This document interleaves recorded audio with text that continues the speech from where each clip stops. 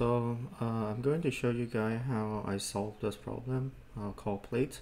This is like a second problem from round A 2020 Google Kickstart Coding Challenge. So I'm going to put this program or description in the video, description. So the problem is Dr. Patel has n stacks of plates. So you have maybe 1 stack, 2 stack, or 3 stack. Each stack contains k plates, so you could imagine let's say 3 stack. So maybe first stack contain 4 plates, and for this problem we know that all of the stack have to contain the same amount of plates, and each stack contains k plates right here. So if the first stack contain 4 plates, the rest must contain 4 plates as well. Each plate have a positive utility value, so each plate have a certain value assigned to it. Design how beautiful it look. Dr. Patel would like to take exactly p plates to use for dinner tonight. So this is the requirement. If he would like to take a plate in a stack, he must also take all of the plates above it in that stack as well. So imagine that we have let's say that we have 3 stack, and each stack has 5 plates. So let's say that we want to reach out to the second plate on the top on the first stack. So we need to take the top plate as well as the one that we want. So we need to take whatever on top of it. So the goal is we need to help Dr. Patel to pick the p plates that would maximize the total sum utility value. And then we can look at the example. Okay, so let's take a look at the second example. So for second example, we have n, k, and p, right? So for the value of n is we have n is equal to 3, and k is equal to 2, and p is equal to 3. So n is the number of stacks, and then k is the number of plates per stack, and then p is the number of needed plates. So we know that we have let's see, so we have,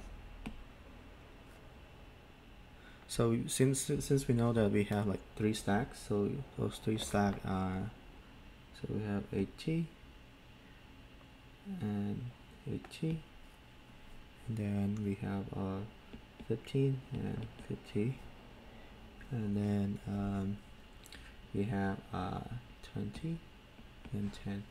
So this is stack 1, stack 2, and stack 3, right? So the same idea. So in order to solve this problem, we need to think about generate all of the possible cases to fulfill the 3 plates that we need.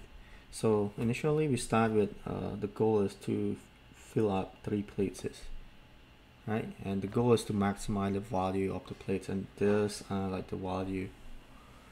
And so initially we start with 3, and then we look at stack on stack 1, plate 1.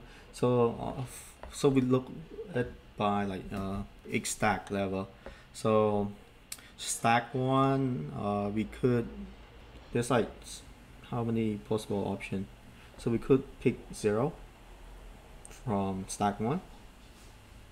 So if we pick 0 from stack 1, it means that we still have 3 more left, 3 more plate left to pick.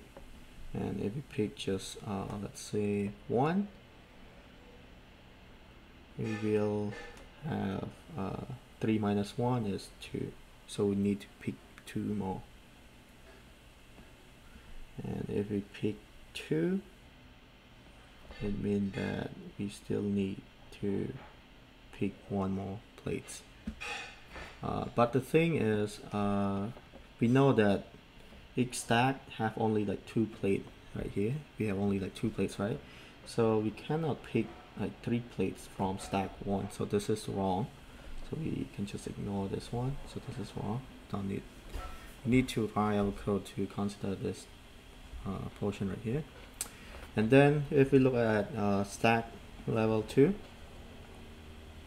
So on stack level 2 right here is so since we need to fulfill like 3 plates right here, so there's like 3 options as well. So on stack 2 we pick nothing from stack 2, and then it means that we still need to fill out like 3 more, and then we have this, so we pick 1, and then we still have 2 left, and then if we pick 2 we have 1 left, and we cannot pick 3. So this is wrong, just like right here. And then for this one 2, right? So since we have 2 plates left, we can either pick nothing or for stack 2. So if we pick nothing, we still need to fulfill like 2 more plates. If we decide to pick just 1, we need to think about how to fill the last one. And if we pick 2, we have like 0. This is like done. We stop here. So, and for this one, since we only need to fill out 1, so the 2 scenarios, so we either pick like 0 plates. So pick 0 plate from stack 2. So we still have 1 to consider, and in this case if we pick 1 from stack 2, so this is 0, so this is none as well. And then now we have stack 3.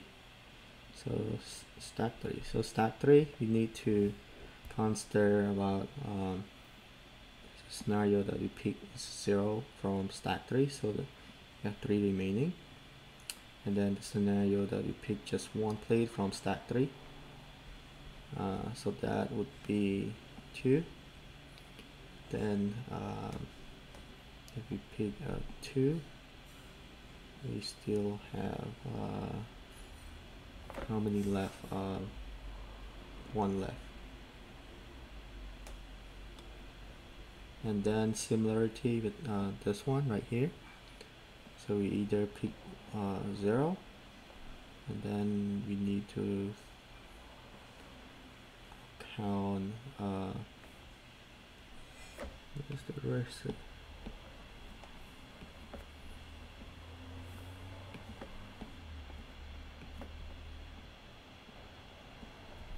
So if we pick 2, we need to account 2 for stack 3, or we pick 0, or we pick just 1, we need to consider 1 more right here, or we pick 2 and then 0, and this is done. For this one we can either do 0, so it means that we need to pick 1 from stack 3, or we can just pick 1 and we pick nothing from stack 3.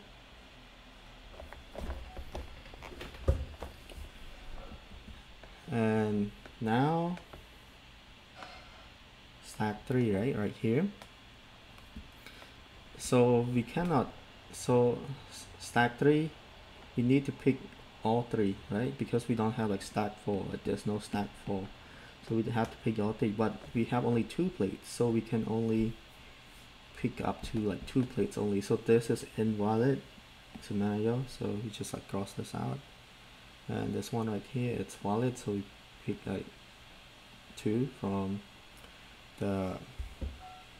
stack 3, and this one we pick 0, so this is okay. And this one, this is okay, this is okay. But so for example, like let's take a look at like one of the example, like this example right here, this one, this line. So this line, right?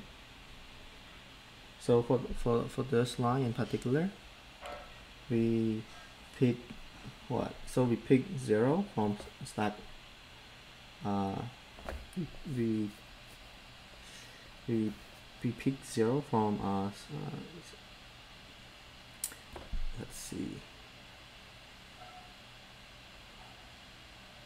Yes, we pick 0 from stack 1. So we have 0, and then we pick 1 from stack 2. So since we pick 1 from stack 2, it means that right here we need to add 15. So it's plus 15. And then at the end we pick 2 from stack 3. So we need to pick this 2 up here. So it's 30. So like for this problem in particular, it's better if we find the cumulative of the value, because like in this case we should have something like 80, 160, 15, and 65, and then 20 and 30. Because like for this example, we also need to pick 2 plates from stack 3, so we need to calculate this value. And so like the goal is like we try to find maximum up here, like on this level, and then we find and then like with this and this, like this 3, we find the maximum and pass it like to the top, and the top here we'll compare this maximum and this maximum and turn it to the top.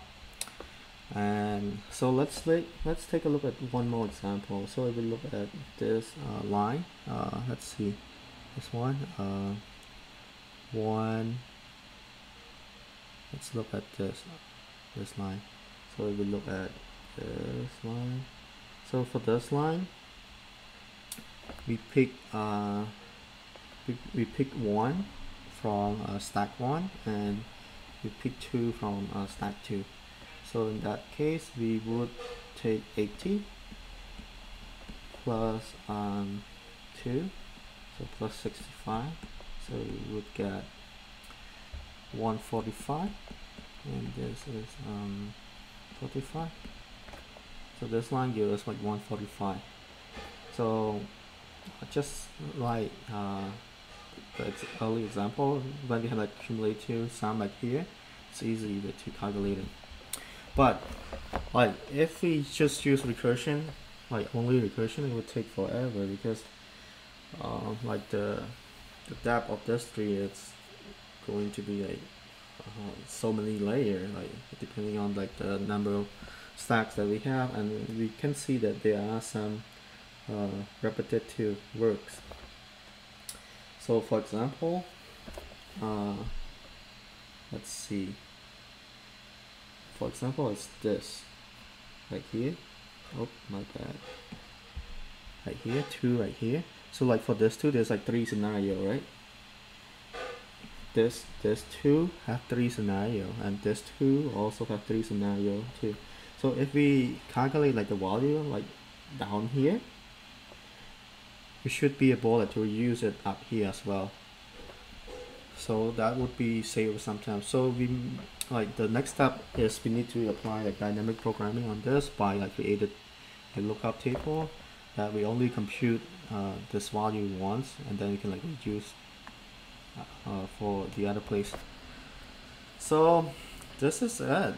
This is like my intuition, like the big idea on how like to solve this problem, and I hope you guys find this helpful, and I will like leave my code to the GitHub link in the description, and feel free like to leave any comment down below, and make sure that I will try to like answer all the questions. Thank you for watching. Bye bye.